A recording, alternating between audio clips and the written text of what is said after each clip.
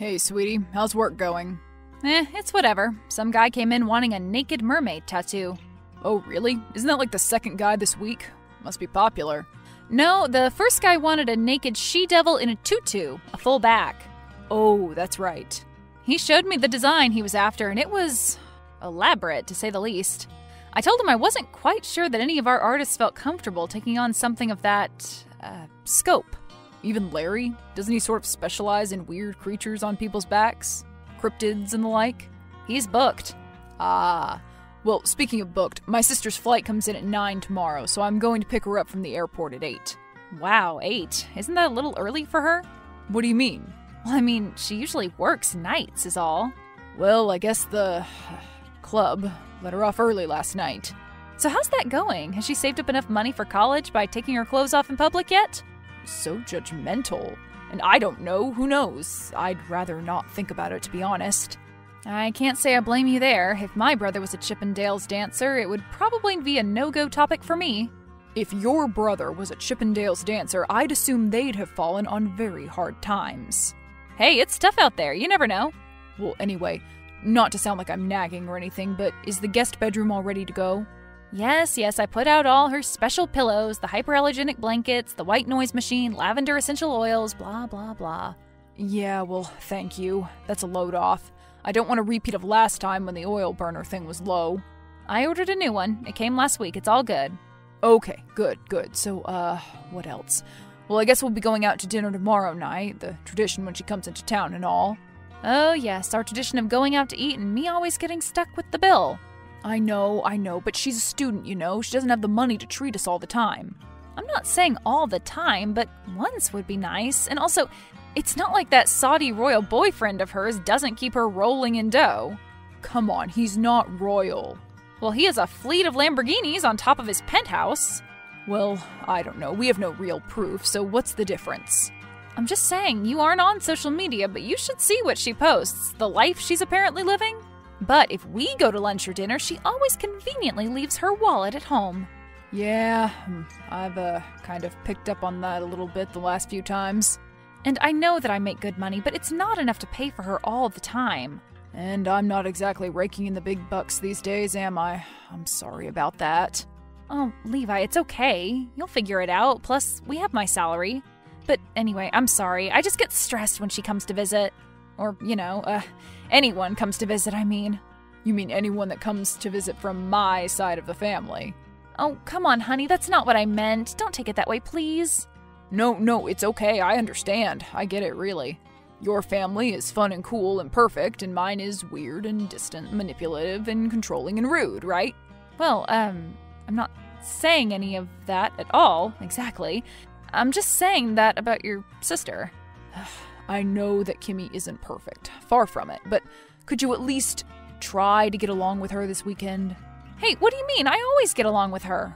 I know. But, I mean, can you not be so quick to annoyance? Ah, I got you. Well, we'll see, doll. I can't promise you anything.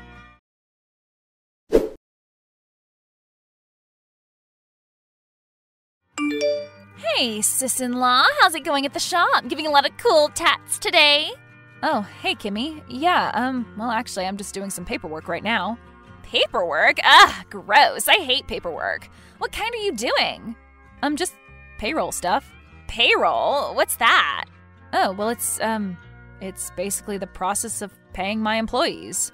Oh, that's right. You're the boss now. I always forget that you own that place now. That is so exciting. I'm so proud of you, Beatrice. Beatrice, not Beatrix. Oh, right. I'm so sorry. That's totally what I meant. Just a brain fart, seriously. Right, no problem, Kimmy. Well, I guess I have two bosses. Yeah, I have my manager, Horatio. What a jerk. But my real bosses are my clients, you know? I mean, that's how I make all of my money at Tipsy Tina's. Tipsy Tina's? That's the name of your strip club? Yeah. Isn't that a great name? Yeah, sure, I guess. So, who's Tina? Oh, Tina died a long time ago, sadly. She was a dancer too, but she fell off the stage and broke her neck. Oh my God. Yep, so they renamed the club Tipsy Tina's in her honor. Wow. Well, I hope they looked into that floor. Oh yeah, I guess they fixed it. Plus, heels have come a long way since then. Right, well, thankfully I don't have to wear heels very often for my job. Actually, never. We'll try thigh-high heeled boots. Those will make you sore in the morning. Yeah. Well, anyway, I just wanted to thank you for opening your home up to me for the weekend. I always have such an awesome time here when I come to visit you guys. Oh, well, it's no problem, Kimmy. We really sure do love having you here. And I see you've prepared the room exactly the way I like it, with the noise machine and everything. Well, I've, learned my lesson by now. Oh, you're fine. That's no problem at all. Really, though, I do appreciate it. I just can't stand Levi snoring ever since we were younger. Ugh. He always kept me up at night. I don't know how you can stand it. Well, pharmaceuticals help. Oh, well, I haven't tried that yet. I prefer a more holistic approach to ailments. Ailments, sure. Yes. Well, I did see one problem. A problem? Yes. Well, I do believe I asked my brother to get the non-fat lime Greek yogurt, and this seems to be the low-fat. Oh, geez. Well, I'm really sorry about that, Kimmy. And also, this is almond milk, not oat milk. Oh, whoops. And this granola is gluten-free, but it is not non-GMO. Oh, that's not good, is it? Levi got my list, correct? The grocery list I sent him the other day? Yes. And did he go shopping for them? Or did you?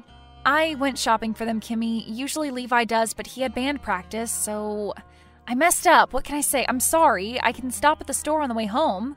Okay, well, I would really, really appreciate it, Beatrice, because I can't eat any of this. Really? You can't have any of it? No, of course I couldn't. Could you? Well, no, but I couldn't eat any of that crap. It's not crap, it's healthy. I eat healthy foods. I exercise and I eat right, unlike some people. Oh, like some people, you mean me? You mean me and Levi? Of course not, but... But what? Well, I'm just having a hard time finding any vegetables in the vegetable drawer. Well, I need to go shopping again, okay? And like I said, I'll be doing that on the way home from the tattoo shop. Well, that's good, because I can't eat this, and I certainly can't eat anything else here. So what, you're just not going to eat all day? I won't be home for 7 hours. 7? That's it? Oh, that's nothing for me. Oh, okay, great. Yeah, some of the girls at the club don't care about their bodies. They just let themselves go. Chick-fil-A and cupcakes and all kinds of crap back there in the dressing room. It's disgusting. But not me. Right. But I'll be plenty hungry for our big dinner then. Oh, right. The big dinner. I've been looking forward to it all week. I love Magello's. Yep, it's a great restaurant. What did I have last time? King crab? Maybe I'll go for a fillet this time. Or both. Surf and turf, right?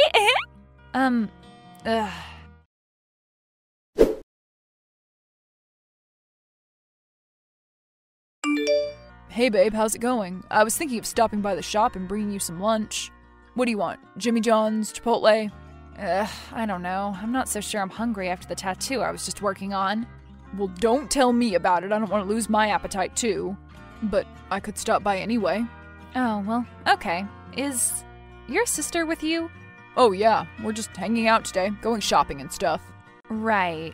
She loves all those little boutiques on East Hampton Street. You should see what she's racking up on that American Express of hers. Or his. Right, well, I didn't ask about any of that. Of course, Levi, why would you? What do you mean by that? I mean, you don't really question anything about your sister when it comes to money, do you? Well, why should I? I mean, it's her life. What business is it of mine?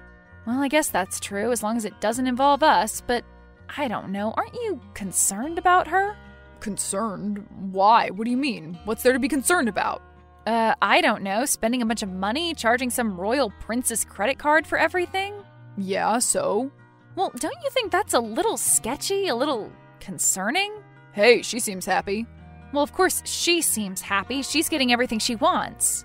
She doesn't get everything she wants. Oh, really? Name one thing she hasn't. Well, she didn't get the strawberry cheesecake last night at the restaurant, now did she? And she really wanted that. She didn't get it because she said it would go right to her thighs, not because she didn't want to pay for it. She forgot her wallet yet again, remember? Just like I said she would. Well, it was a long day, okay? She'd flown in that morning so early, she was tired and forgot. Big deal. Okay, fine. Make excuses for her like always. I'm not making excuses, I'm making explanations. Yeah, you're making up explanations. Whatever, Beatrice. Did she ever offer to pay for anything today so far? Well, no. Did she offer to pay you anything for the flight here? No. And did you see her face when I asked for the bill to be split last night? Pure entitlement. Like, what? You expect me to pay for my own food for once? Even though it's not like it's her paying for it anyway, it's Hassan. Would you listen to yourself? What? You sound so venomous. Oh, really? Venomous, huh? Yeah, I mean, like, this is really personal. Well, I mean, do you, like, hate my sister or something? What? No, honey, I don't hate your sister, but I'm pretty sure she hates me, or resents me, or something. Now, what would she have to resent you for? I don't know, maybe being successful on my own, starting my own business, making my own money, instead of having a guy pay for everything for me. Well, I'm not so sure how interested she is in starting her own business. Yeah, maybe not, but she sees me as someone who's free in ways she feels she can never be. Well, maybe, but she acts pretty free enough in my opinion. Yeah, real free, being reliant on men for everything, either a Saudi prince or some guy at the strip club. Some freedom. All she did was forget her wallet, Beatrice. What's the big deal? She did it on purpose because she hates me, Levi. She called me Beatrix, for God's sake. Wait, what do you mean? That's your name. She's saying it with an X, like tricks, not trees. What? Are you serious? Yes, I'm serious. And have you corrected her? Yes, of course. I've corrected her over and over again. Wow, that is really weird. I wonder if there's something, like, wrong with her or something. Yeah, I'd say there's something wrong with her, Levi. No, I mean, like, with her head. I mean, to forget something like that, like a tumor or something. Levi, I think you might have a tumor. Your sister knows my name. She's doing it on purpose just to annoy me. Oh, come on, that's ridiculous. I really am trying during this visit. I really hope that you know that. Yeah, and how's that? How have you tried? I've tried to not be royally annoyed by her at every turn, but she just seems to have her heart set on it happening. Well, you won't have to worry about it much longer. She's leaving in the morning. When does her flight leave? 10. I'm taking her there, so one more dinner tonight. Oh, great. Another dinner. Yeah, just one more dinner. Then she'll be out of your hair. Do you think you can handle that? Why, yes, dear. I believe I can. Then I'll take her to the airport and we won't have to deal with this for another year. Just make sure she doesn't forget her wallet. Yeah.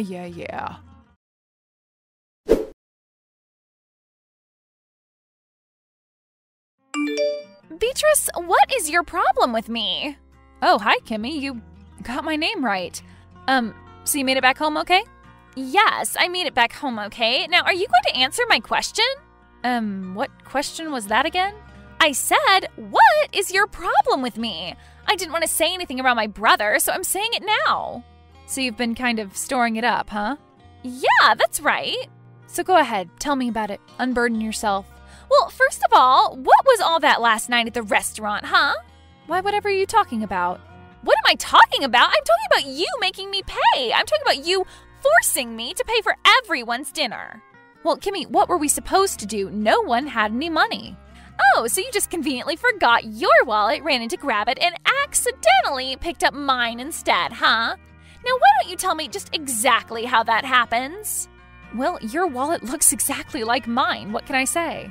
They look nothing alike. Your wallet is cheap and ugly, and mine is designer. Okay, well, whatever, Kimmy. I'll pay you back for Levi and mine's dinner. For your dinner only? Well, yeah, he's my husband. But what about me? Aren't you going to pay for my dinner too? Well, why should I? But you always do. Well, yeah, I always do because you're always the one who forgets their wallet. But I always pay you back for that. Actually, no, Kimmy, you've never paid me back once. Not ever. Well, who cares? We're family. He's my brother. Yeah, well, I'm the one paying for your Chilean sea bass, or should I say, was. But you expect me to pay for that Chilean sea bass? Well, why wouldn't you? You ate it, remember? At market price, if I remember correctly. You don't understand, Beatrice. I I can't pay for all of this. What do you mean? You insisted we go to the most expensive restaurant in town, after all. No, I mean, I'm serious. I can't pay for it. Well, why don't you just get your Saudi prince to put it on his Amex? Because there is no Amex. There is no Amex? No, and there is no Saudi royal prince either. Wait, what are you talking about, Kimmy? Are you saying that... I'm saying that Hassan doesn't exist, okay? Well, he does, but he's not a Saudi prince. He's an old guy who hangs out at the club. His name's Norm. Oh, Norm, I see. So what's Norm the prince of, then? Is that supposed to be funny, Beatrice? He's not the prince of anything. He's my sugar daddy, or was. I don't know. He's running out of money. Oh, I see. You bled him dry, huh? Well, it's not my fault he wasn't responsible with his money. That's right, he gave it all to you. Well, anyway, I don't know what I'm supposed to do. Well, keep dancing, I guess. Just don't fall off the stage. But I don't want to dance anymore. Well, don't you have anything saved up to go to college? No, of course I don't. What am I supposed to do? Tell me what to do. Well, I don't know what to tell you, Kimmy. You're 23 years old. We can't be telling you how to live your life. Well, it doesn't matter now anyway. It's all your fault anyway. Okay, what's my fault now? That he cut me off. Who? Norm. He's done with me. No more money. You mean no more sugar? No, I give the sugar. The sugar isn't the money. Oh, okay. Sorry. Don't you know anything? Well, I guess I don't know much about that subject, no. I really hoped to have a good relationship with you, Beatrice. I wanted to have a sister all my life, but now... Don't worry, save your breath. Whatever, just leave me alone, Beatrice. You and my brother. Come on, don't drag him into this. He's your biggest defender. He is? Really? Oh, yeah, he has every excuse in the book for your shenanigans. Well, you aren't going to tell him about this, are you? About the sugar daddy? Oh, you mean about Norm? Yes, I mean Norm. Jeez, you don't have to rub it in. Well, I really should. I mean, he's your brother and he cares about you. Well, that doesn't have anything to do with it. I mean, it doesn't matter now, right?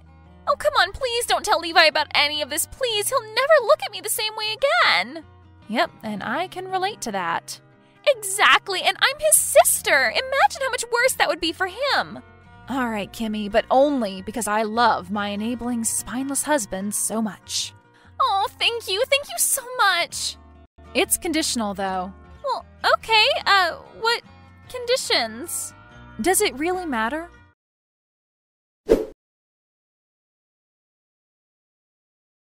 Kimmy was so afraid of Levi finding out about Norm that she agreed to the conditions immediately. She would continue dancing at the club until she had enough money to enroll in community college. She did it and decided to become a phlebotomist. Beatrice kept Kimmy's secret, and from then on, whenever she came to town, made sure that her wallet was on her at all times. After a while, Kimmy started to miss the dancing life and decided to go back to it. She started teaching a pole dancing fitness class twice a week. She persuaded Beatrice to join.